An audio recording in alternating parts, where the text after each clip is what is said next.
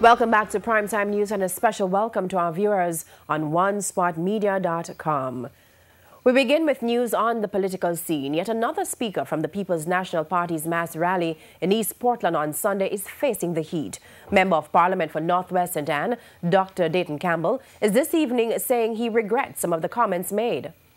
Member of Parliament for Northwest St. Anne, Dr. Dayton Campbell, addressing PNP supporters in Port Antonio Sunday. Now that Dr. Bloomfield died over here, so we are going to stand up to the east, but we're not putting no vase over here, so because we don't want no show over vase tonight.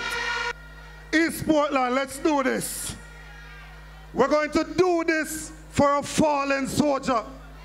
And ever sick Dr. Bloomfield, sick and dead.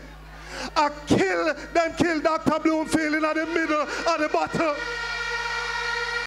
3 days later, a press release from the PNP with the heading, Campbell regrets a statement made at mass rally. It read that, in a statement today to political ombudsman Donna Parchment-Brown, Dr. Campbell said his comments in relation to the murder of the late East Portland Member of Parliament Dr. Linville Bloomfield is regretted and was not intended to cause offence or ascribe blame to anyone for the late MP's murder.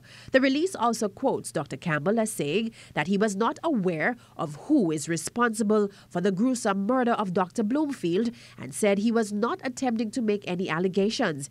He said his aim was to motivate supporters to go out and work to return the now vacant seat to the PNP in the upcoming by-election. Dr. Campbell stated that he regrets the interpretation that has been taken and as such is withdrawing the statement. The PNP candidate for the seat, Damian Crawford, is also under pressure by some for statements he made on the political platform Sunday. He suggested, among other things, that the furthest his opponent Anne-Marie Vaz will go is being Mrs. Vaz.